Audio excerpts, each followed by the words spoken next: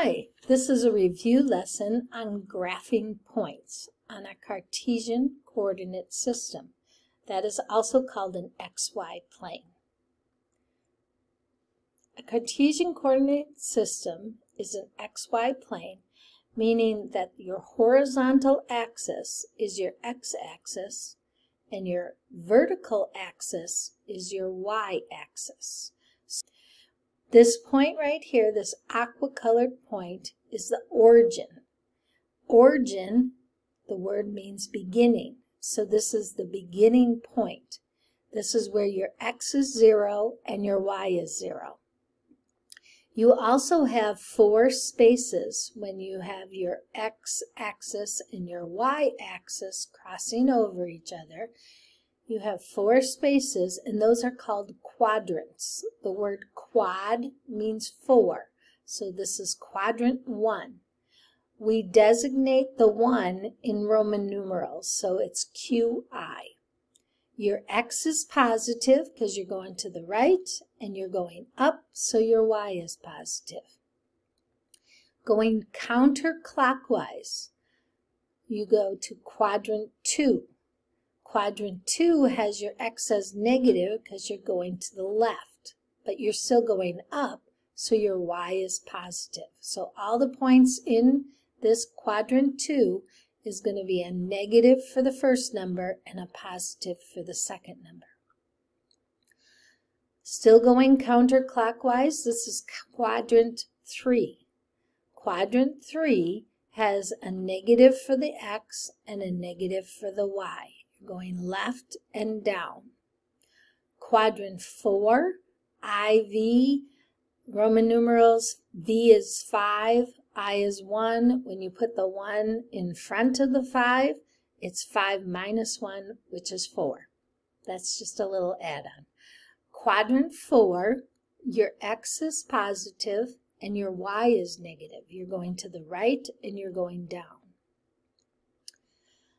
You have ordered pairs when you're talking about a point. A point is also called an ordered pair.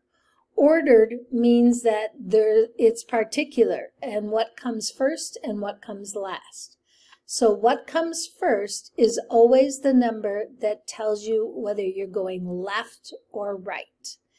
It doesn't have to be an x, but we commonly use x for it. Y, what comes second, tells you whether you're going up or whether you're going down. If you're going down, it's a negative number. If you're going up, it's a positive number. Same thing with the x. If you're going to the left, it's a negative number. If you're going to the right, it's a positive number. I need to graph these points. My first point is 4, 5. So 4 is my x, and it's positive. So I start at the origin, and I go to the right, because it's positive, 4 units. I don't make a point there. My next number is 5, and 5 is in y's. So I go up 5 from the 4. Our 5 is located right here. Okay, now I need to plot -2, -3. -2 says I go to the left 2, and -3 says I go down 3. It's all in where it is in the position. The first number, you go left and right. The second number, you go up and down. From the origin, you start with the origin. So 1, 0, I would go to the right 1, and I don't go up or down. So this one is not in a quadrant, it is on the x-axis. -5, 3. I go to the left 5, and I go up 3. So this is in my second quadrant. 3, -5. I go to the right 3, and I go down 5. And that's in quadrant 4. So those are my 5 points that I needed to graph.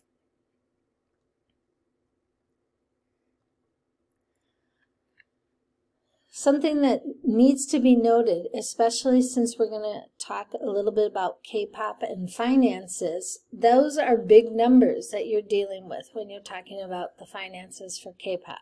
It's in the millions of dollars. So you don't necessarily want your grid to be a 1 first, and then a 2, and then a 3. That's fine when we're talking about a smaller scale number. But say I have a grid and I need to plot 150, -20. Well, I can't go 150 out. I've only really got 4 units. And if I count each one of these marks as 1, that's only 5, 10, 15, 20. So I could do the -20, but I can't do the 150. So to do the 150, what I do is I change my scale. And it doesn't have to necessarily match the Y, doesn't have to necessarily match with the X. You just have to be consistent with it. So I'm going to count the first tick mark here as, can I do 10? No, that would be 10, 20, 30, 40. Okay, so I'm going to count it as 50. But then I'm looking over here and my biggest number is a 350. So I'm going to need to be able to fit 350 on this. So instead of 50, I'm going to count this as, this is going to be my 100. This is going to be my 200. And all you have to do to change your scale is just mark a couple or make a note of it. Okay, and so this is going to be 100. I'm going to be the same for my X and Y, even though it doesn't have to be. It gives you a better picture when it is. Okay, so, but you don't want it the same if you're counting in 1s and 2s with the X value and you're counting in thousands with the Y value. That would not, you would not want that the same. Okay, so I need to plot 150, -20 now.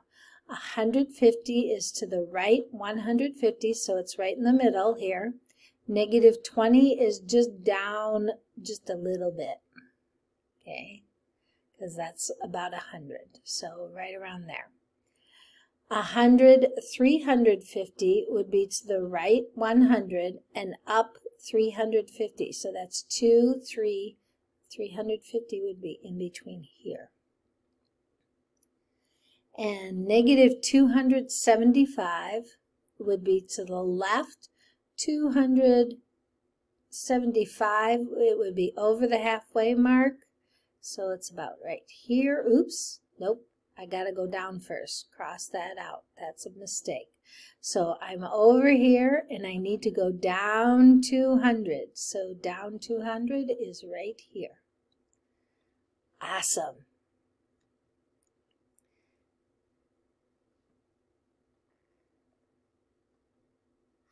Okay, the next thing that you're going to encounter, besides actually plotting the points, is telling what quadrant or what axis they are on. If they're in a quadrant, they're not on an axis. And if they're on an axis, they're not in a quadrant. They're on that boundary line. And what are the ordered pairs from the graph? So to start out here, I have 2, 0, and it wants to know what quadrant or axis it is on. So 2, 0 would be 2 to the right and neither up nor down. So that would be on my x-axis. So my answer would be the x-axis. We put a little hyphen between them, saying that it belongs to this word. So it's the x-axis. And then 5, -3 would be 5 to the right and 3 down. So that would be quadrant 4. And from the beginning, when you get used to it, you should know just by looking at it. You shouldn't have to do the graph as to what quadrant it is in. Because here the x is negative, so that means I go left. This means I go up. So I would be up in this spot right here, which would be quadrant 2. whenever you have a 0 in your point, you are on an axis. So because I have a 0 for the x and a number for the y, this is on the y-axis.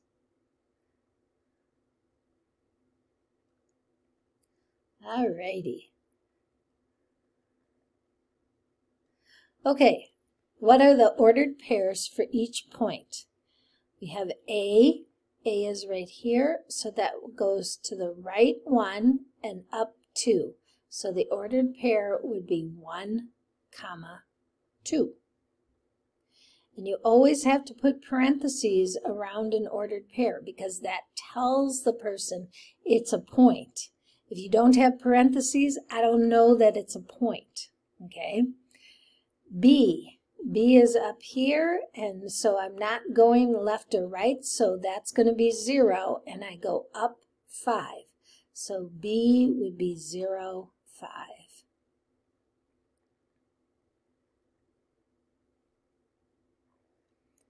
And C, I go to the left 5 and up 4. So that's -5 and 4.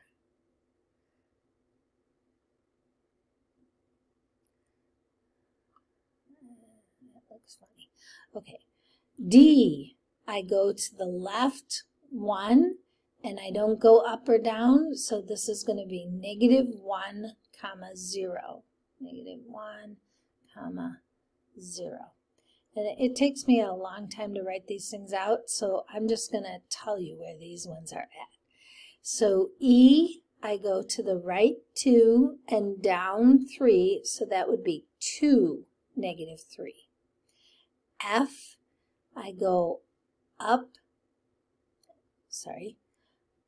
for F, I don't go anywhere. I don't go right or left, and I don't go up or down. So that's at 0, 0. That's my origin. For G, I go to the left 5 and down 5. So that's -5, -5. H, I don't go left or right, so that's 0. But I go down 6, so it would be 0, -6. Okay, so in summary, graphing points on a Cartesian coordinate system, which is an XY plane, you have an x-axis, which always is your horizontal axis, goes left and right. You have a y-axis, which is your vertical axis and goes up and down. If you go up, it's positive. If you go down, it's negative. For the x-axis, if you go to the left, it's negative. If you go to the right, it's positive. You have an origin, which is your 0, 0 point. You have 4 quadrants. In the first quadrant, it's positive, positive. Second quadrant, negative, positive. Third quadrant, negative, negative. And fourth quadrant, positive, negative. Awesome. Have fun.